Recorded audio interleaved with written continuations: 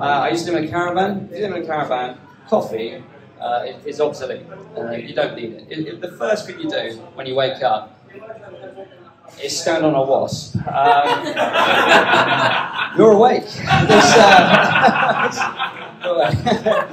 But like my family were like, we recycled a lot.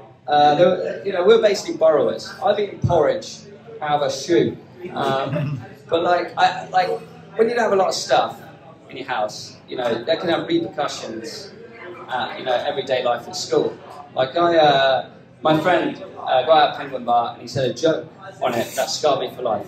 It was, how does a penguin build a house out of Lego? He glues it on. And I thought, what the fuck is Lego?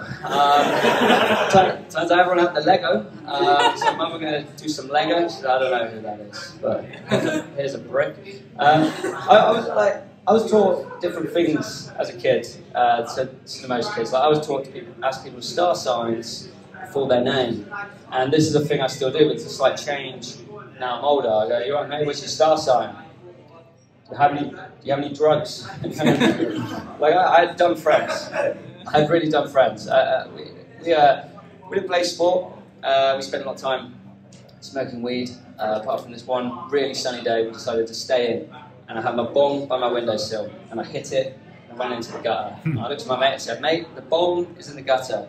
He was like, "Hold me by my legs and hang me out that window." I was like, "Right on." So I'm hanging him out the window, and as I'm doing this, someone walked past and shouted, "What are you doing?" I was like, "Smoke a weed!" And he said, "You're doing it wrong! You're doing it